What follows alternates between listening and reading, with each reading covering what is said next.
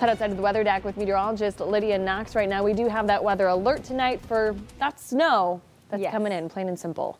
Yes, we're going to see the snow in just a few hours here. Right now it's quiet, and actually we saw the sunshine earlier on this morning, which helped melt away some of that snow from earlier on in the week, as well as the ice. But now we are getting hit with another system coming actually out of the southwest. That's going to impact central New York in just a couple of hours. Our winter weather advisories are those areas shaded in pink, and you can see the counties there, much of central New York and actually farther towards the south as well. But you can notice Jefferson, Lewis, and Oswego are not in that winter weather advisory. That's because they're not expected to get as much snowfall, at least as the southern half of the state will see. And those winter weather advisories go in effect until 2 p.m. tomorrow. Temperature in Syracuse is currently 27 degrees. You can see those colder teens up towards the north, 35 degrees in New York. But we won't be getting that warm over the next couple of days. It's actually going to remain pretty chilly in upstate New York.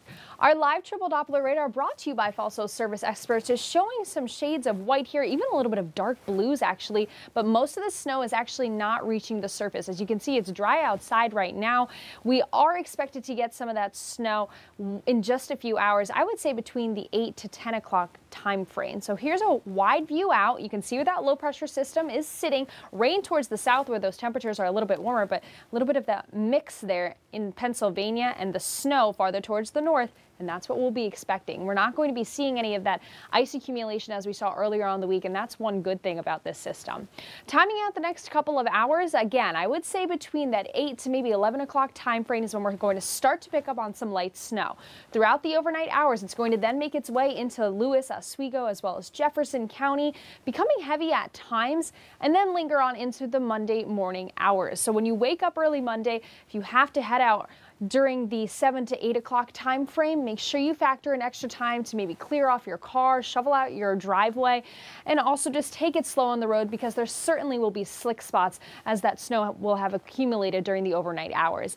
I would say by tomorrow during the lunch hour, though, most of the snow is going to begin to taper off, and during the evening commute, I don't think you're going to see as many issues as you will compared to the morning.